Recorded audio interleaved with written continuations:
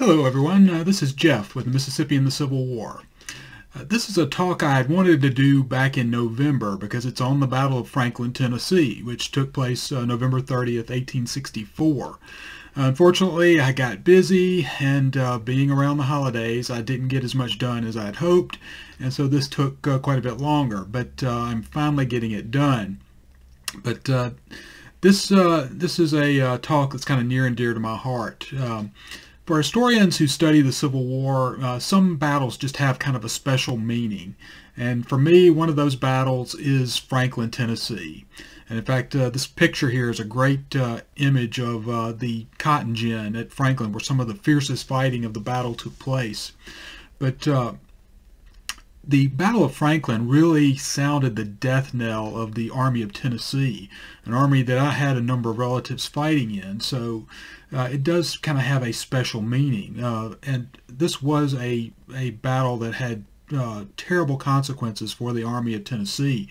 There were 5 Confederate generals killed in the battle, including Patrick Cleburne, who was considered one of the best commanders in the Army of Tennessee.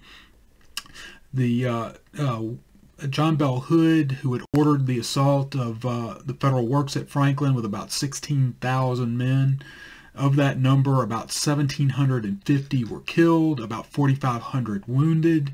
The 5 Mississippi brigades that fought at Franklin were just decimated. In their book, Bobby Roberts and Carl Moneyhun wrote, if you've never read it, their book, Portraits of Conflict, A Photographic History of Mississippi in the Civil War, which is an excellent book. I highly recommend it. But they wrote about the Battle of Franklin, and they said, the Battle of Franklin proved the Army of Tennessee would still fight, but the senseless attack destroyed what remained of both the strength and the morale of the Confederate infantry. And I think that's a very accurate assessment of the impact that this battle had on the Army of Tennessee. So in this episode, I want to share with you an account written by a Mississippian who returned to the killing fields of Franklin, Tennessee long after the war, and wrote about it. And in his writings, he's really just, I think, trying to make sense of everything that he had seen and the battle that really destroyed the army that he served in. And in June of 1897, William Wirt Thomson of Greene County, Mississippi, and this is him. This is kind of a beat up picture and torn a little bit, but this is a picture of him when he was serving in the Mississippi legislature. But in June of 1897, he traveled to Nashville to attend the 7th annual Confederate Veterans Reunion. And after the reunion ended, Thomson took a side trip to the nearby town of Franklin, Tennessee, to see where he had fought nearly 33 years earlier. And visiting Franklin really stirred up a lot of memories for Thomson. He had participated in the battle as the captain of Company A, the Gaines Warriors of the 24th Mississippi Infantry. He had seen his regiment and his company decimated in the battle. He himself was captured and spent the remainder of the war in a prison camp. So he really, the Battle of Franklin had some very serious consequences for him and his regiment.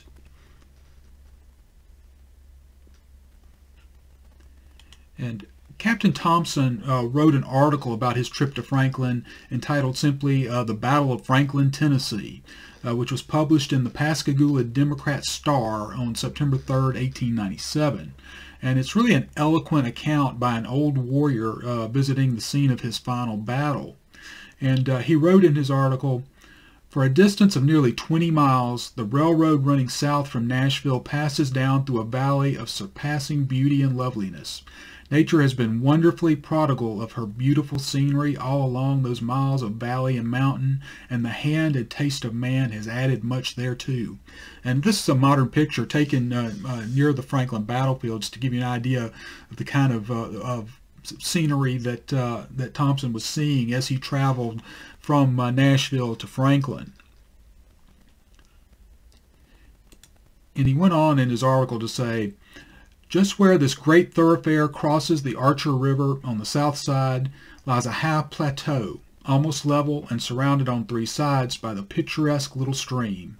Here, in this golden setting of fields of waving grain, sits the historic little town of Franklin, with its straight, clean-bordered trees radiating out from a broad, well-kept plaza or open space, around which are arranged the handsome public buildings and offices of Williamson County, out of which Franklin is the county seat. Just south of the town and stretching away to the east and west in beautiful undulations, and with a valley in its midst, is another and higher plateau, while still further south on the horizon settles down a range of wooded hills, on the crest and near the center of which, clearly silhouetted against the evening sky, stands a tree alone, and higher than those nearby. To this tree the citizen who may accompany you will point and tell you, that is Hood's tree. And this is an illustration taken from Battles and Leaders of the exact scene that Thomson is talking about, where John Bell Hood overlooked the Battle of Franklin, Tennessee. And Thomson goes on to say, bathed in the haze of a summer evening, this scene so calm, so lovely, so quiet and pastoral, is so nearly a dream of heavenly loveliness that you could scarcely be made to believe that here, 33 years ago, was fought the bloodiest battle of the Civil War, perhaps the bloodiest ever fought on this earth. From that lone tree, a great Confederate commander looked down and watched his gray legions, the veteran remnants of the grandest army that the world has ever seen, as they charged across the valley and up the slope to where Thomas, the Rock of Chickamauga, with his trained and tried troops, stood waiting to receive them, with the river behind and on two sides of him. Thomas and his army were fighting for their very existence, while the flushed and victorious Confederates were rushing forward to strike what they fondly believed would be a crushing blow, a blow they hoped would end the war and free their beloved Southland from the hated invader forever. Now, Thomson was probably aware of this, but General Thomas was actually not on the scene at the Battle of Franklin. He was back in Nashville with the main army. The Union general in command at the Battle of Franklin was General Schofield. But I love this scene. This is some of the Tennessee infantry getting ready to start their march toward the Federal works at the beginning of the Battle of Franklin. And then Thomson goes on to say, man proposes, God disposes. From side to side of the beautiful valley, the tide of battle and carnage rolled, and from right to left, heroes dashed on to death and fell at the old gin house, and across the pike at the Carter house, and the bloody angle, destruction stalked supreme, and the demon of death held its highest carnival. Around that old gin, Missourians and Texans, Mississippians and Tennesseans, Alabamians and Arkansasiers, all mingled in heaps together, and amidst them by Claiborne and Adams and Granberry, general and colonel and private, heroes all, no distinction, all glorious together. And again, this is another shot of the cotton gin at the Battle of Franklin, where some of the very bloodiest fighting of the entire battle took place. And then he goes on, across the pike at the Carter house on the bloody angle lay the gallant straw, and piled 3 and 4 deep in the trenches were the veterans who in other days and in other battles had followed the peerless Walthall and Tucker to victory. Here on the fateful corner the gallant Ball planted the colors of the 24th Mississippi, and with his white girlish hand on its ribbon staff, lay with his face to the works, pierced with 16 bullets, and beside him Captain Ben Toomer, the noblest Roman of them all. It was a battle of the giants, and nature stood aghast, while from his place by that lone tree Hood stood and watched his matchless soldiers melt away until the murky clouds of war and the smoke from the burning woods below covered the valley and shut it off from view. And this is a modern photo of the Carter house that Thomson mentioned in his reminiscence, which was was there during the battle and was very badly damaged in some of the fighting that raged right around the house. And then this is an illustration showing the Carter House from the backside, showing some of the outbuildings, which are again are terribly battle scarred. And can still be, those scars can clearly be seen today. But Thomson says, 33 years have come and gone, and the stranger who goes there now cannot imagine all this to have taken place amid the beautiful, peaceful scenes that now rise before him on every side.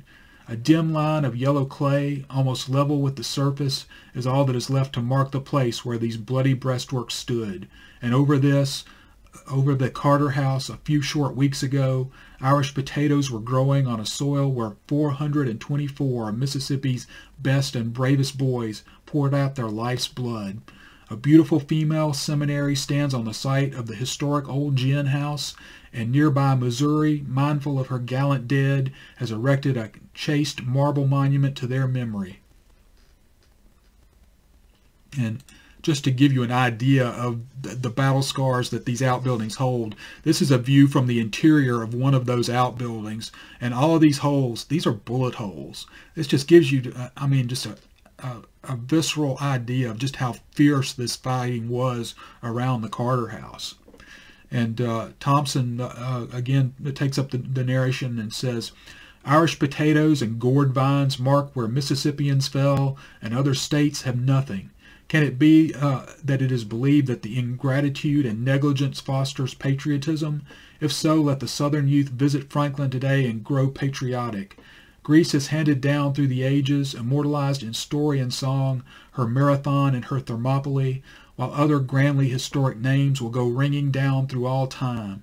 But Franklin, crowned with the heroism and washed in the blood of martyrs of human freedom, will find no place in the record, and no shaft will rise to perpetuate the memory of the Southern soldier there. It has been said that the Battle of Franklin was bad generalship and a mistake. It was neither the one nor the other. It was the inevitable. Had Hood failed to attack Thomas here, the Confederate soldier could never have been made to believe that he had not lost his supreme opportunity, and that a beaten, demoralized, and routed foe had been let slip from his grasp. It was the crowning wave of Southern valor, endurance and vengeance sweeping northward, that dashed its crest into the bloody foam on the breastworks of Franklin. And 16 days later it was the undertow of defeat that drove it south again, beaten, vanquished, and discomfited forever.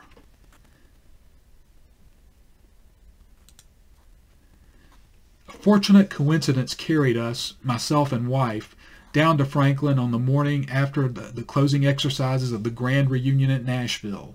Here we met the delegation from Missouri and received a generous and cordial welcome from a people as intensely loyal to the Southern cause as they were in the days when the storm of battle was raging around them.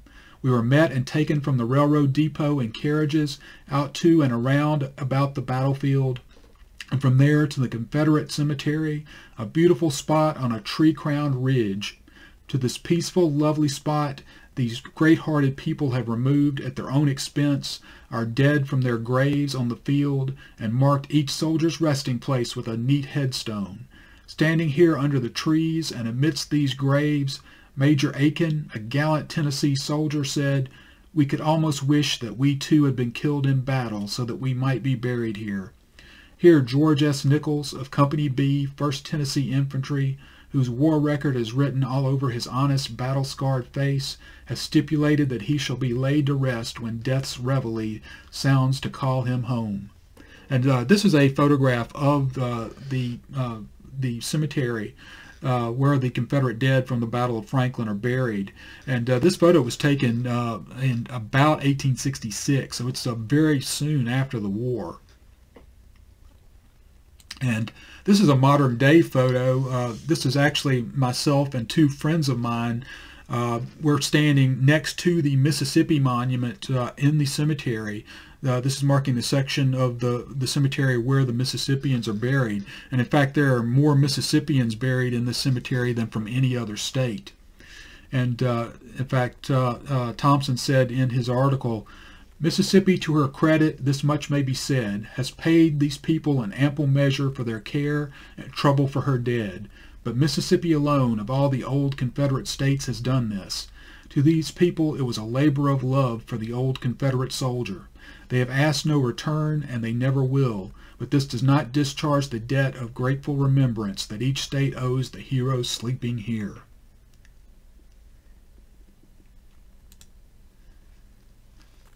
From the cemetery, the ridge slopes up to the residence of Mrs. John McGavick, and here too we were carried to pay a just and willing homage to one of the grandest women of the South, and were received with a gracious hospitality. On her wide veranda she pointed out the spot where 5 Confederate generals lay dead at the same time, and her spacious hall and rooms were crowded with Confederate wounded, to whom she ministered with her own tender hands. The whole of that awful night, with a dauntless heroism, she remained in her house and saw Hood's gray and tattered veterans sweep through her yard and on down into the valley of death, and with a cheek unblanched and a heart unquailing, watched her Southern soldiers dash up against the rock of Chickamauga. At one time during the fiercest of the battle, Forrest dashed past her, through the hall and up the stairway to a portico on the 2nd story, the most elevated portion of the battlefield, and there through his glass scanned the progress of the fight. What a glorious type of Southern womanhood is this gentle, quiet lady. And this is a modern photo of Carton. The home still stands. Mrs. McGavick, who was actually a native of Natchez, was there during the battle. In fact, the home became a hospital for Southern soldiers after the fighting ended. And in fact, to this day, you can see all over the floors blood stains from all of the wounded that were sheltered in the home after the fighting. But Thomson went on to say, "To touch her honored hand is the privilege of a lifetime. To see her smile is like catching a sunset ray from our glorious past, and her fervent 'God bless you' a benediction, to receive which royalty itself might gladly bend the knee." From her house, along an avenue shaded by locust trees, we were carried to the home of her son-in-law, Lieutenant George L. Cowan, once a member of Forrest Escort.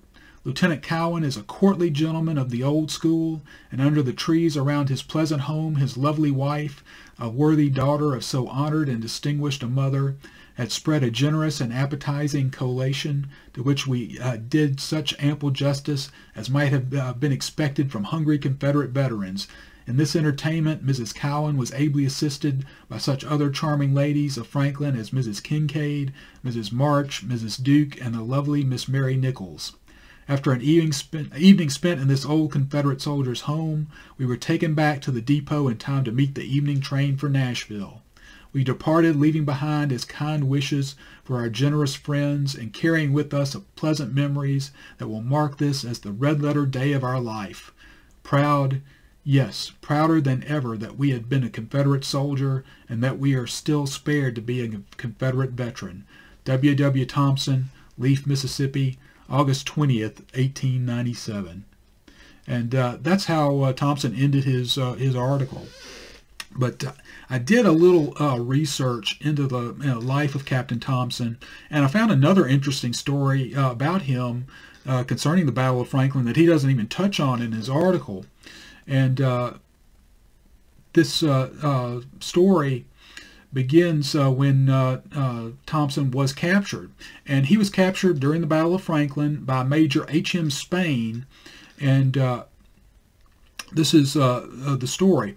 Captain Thomson of Company A, 24th Mississippi Infantry, who reluctantly gave up his sword, saying that he'd rather leave his dead body on the field than surrender it, and was present with his company and had never been dishonored. The Major Spain, graciously promised that if both lived until the close of the war, he would return the sword. In 1874, Captain Thomson was elected a member of the Mississippi legislature. He wrote the Adjutant General of Indiana for the Major's address. A correspondence ensued, and in February 1874 they met and the battlefield promise was fulfilled. And this is the map of the Battle of Franklin from the Civil War Trust. They make some excellent maps. And this shows where the